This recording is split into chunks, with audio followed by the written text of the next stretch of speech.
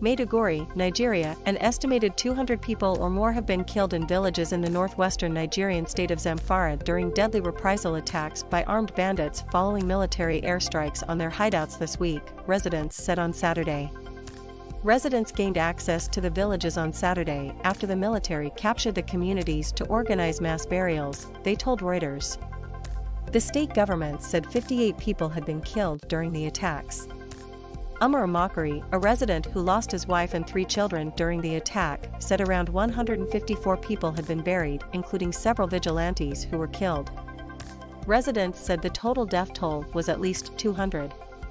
Reuters reported on Friday that at least 30 people had been killed in the Anka local government area in Zamfara when more than 300 armed bandits on motorbikes stormed 8 villages and started shooting sporadically on Tuesday. The military said it had conducted airstrikes in the early hours of Monday on targets in the Gusami Forest and West Samar village in Zamfara state, killing more than 100 bandits including 2 of their leaders, following intelligence reports.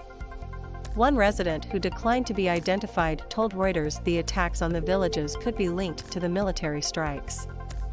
There have been a series of attacks in northwest Nigeria, which has seen a sharp rise in mass abductions and other violent crimes since late 2020 as the government struggles to maintain law and order.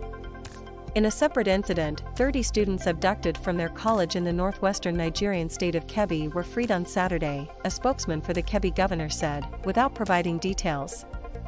President Muhammadu Buhari said in a statement on Saturday the military had acquired more equipment to track down and eliminate criminal gangs that have been subjecting people to a reign of terror, including through the illegal imposition of taxes on communities under siege.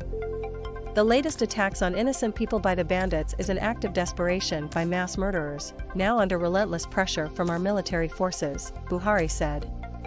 Buhari added that the government would not relent in its military operations to get rid of the bandits.